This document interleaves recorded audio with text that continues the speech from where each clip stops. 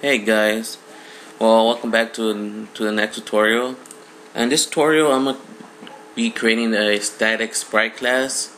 And like I mentioned earlier, a static sprite class is just like a stationary object, you could say, that's probably not moving at all. Like the background, it's not gonna be moving. Or objects that maybe it's just anything that has to do with background, like the background picture. I guess you could have a parallax. I'll be talking about it more once I'm in the class, and anything that has to do with maybe the ground and stuff like that. I'll be mentioning it once I'm in the class already. So let's create a new class and call it static sprite, or you could call it anything you want, but as long as you know what I'm trying to say here and not mix it up.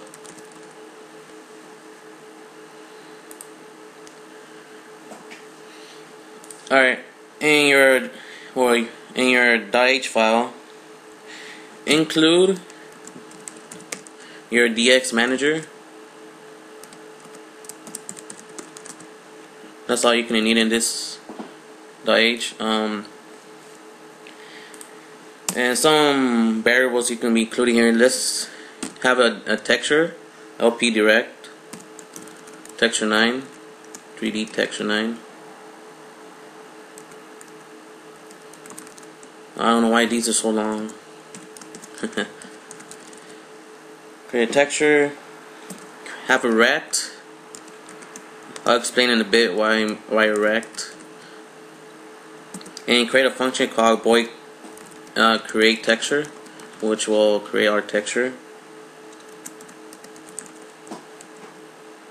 And pass in a sharp pointer and the file name.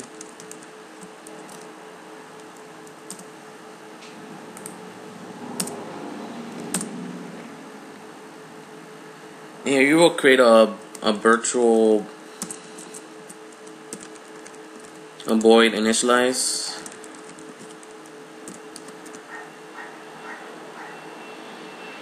And pass in the sharp pointer of a file name.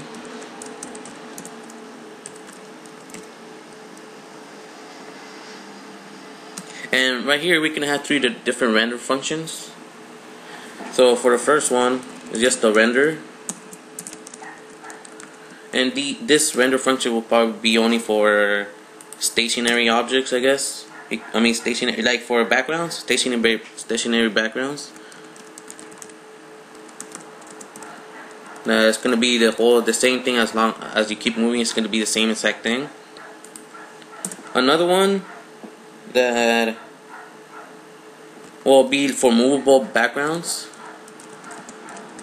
and by movable I mean if you can have parallax on it. And if you don't know what parallax, which I don't know why you shouldn't, but if you don't know what that is, it's basically as you keep moving, the backgrounds will be moving at a certain movement, so it will look like it has depth into it. I think I said it right? Alright. And it's going to be virtual. And the reason why I have virtual is because I'm going to have another class that's going to be deriving from it, and it's going to take the same functions.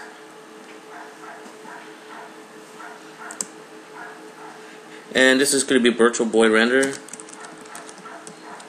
And you can pass in a position vector 3, d3dx vector 3 position.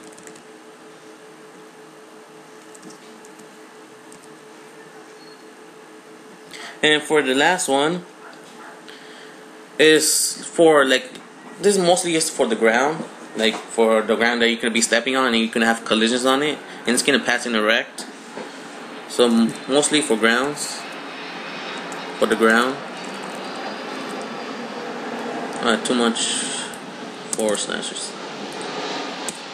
So that's gonna just be a regular void render, and pass in a d3 dx vector 3 position, a rect,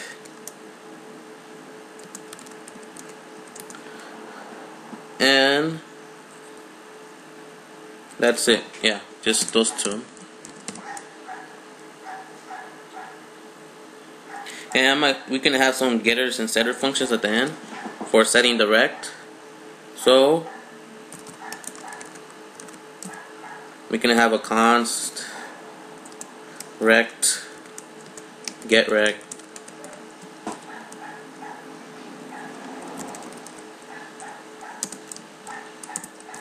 and return the rect.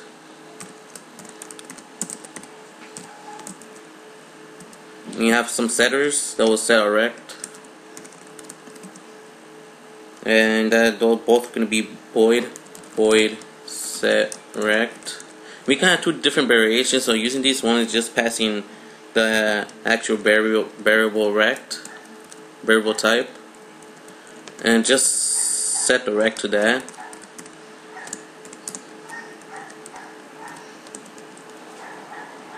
And the other one is just going to be setting it one by one. So set rect, which probably be easier, I guess you could say. Which have an int left, int right, int top, and int bottom. And you can set each one in there. So mrect, it should be left equals left. mrect dot right equals right. mrect dot top equals top, and mrect bottom equals bottom. And make sure I set these right. Set rect.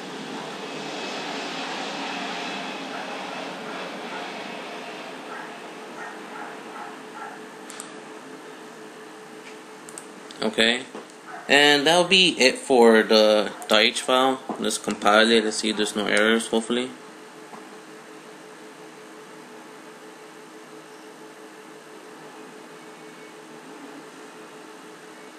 And there are errors. Let's see what's up.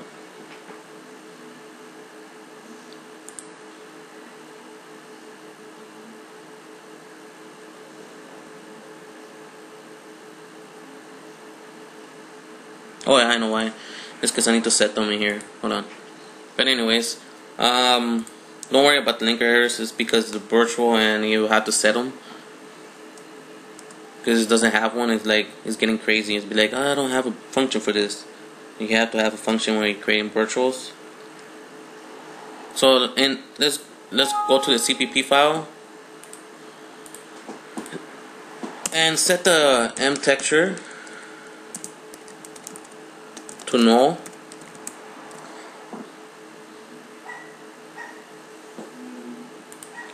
And then let's create the initialize function, which should be easy. Just one line of code.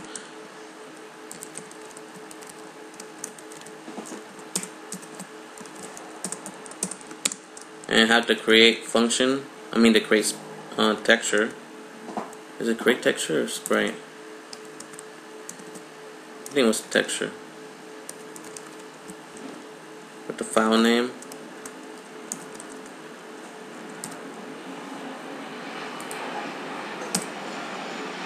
And then in here we can create the create texture. The create texture, I mean. So, and sorry guys, I was being called. Anyways, we can create the texture, the create texture function,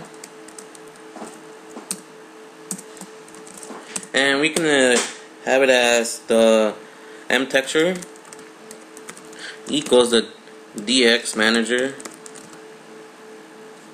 and that's gonna be the get texture that we had in that function. We're gonna pass it in as a file name,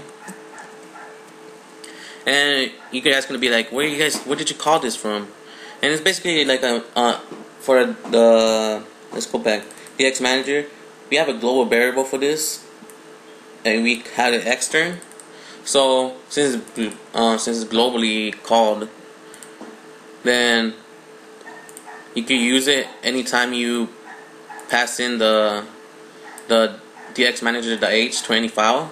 So that's why I'm getting it from.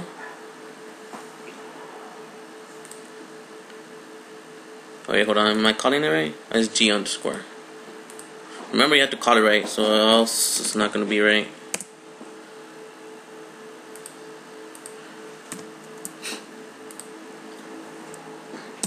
So yeah, so basically, I don't really know too much about extern, but since it's globally called or set, or you could getting the object from the DirectX, anytime you pass the DirectX file to any other files, you will be able to use it. I mean, there's different ways to do this.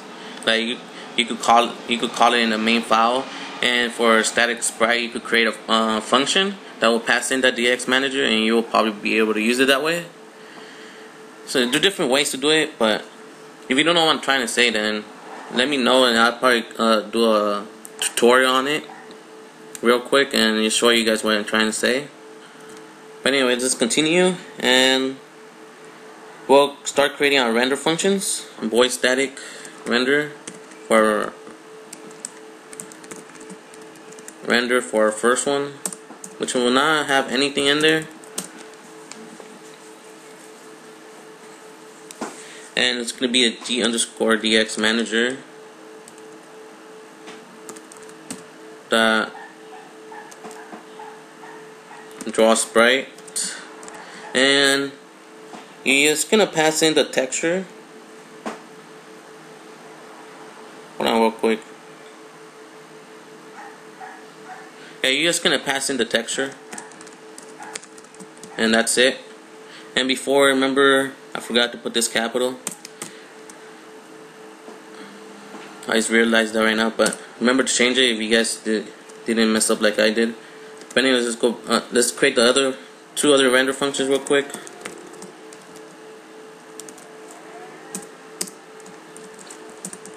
And that's gonna be a G_DX manager, and that's gonna be draw sprite. And you're gonna pass in the texture and the position. And for the final one, it's gonna be void static sprite render.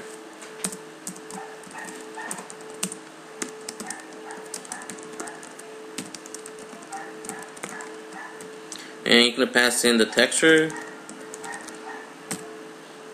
the rect, and the position. And yes. And if I'm not mistaken, it should compile now. Yeah, there you go. So this is it for the static sprite.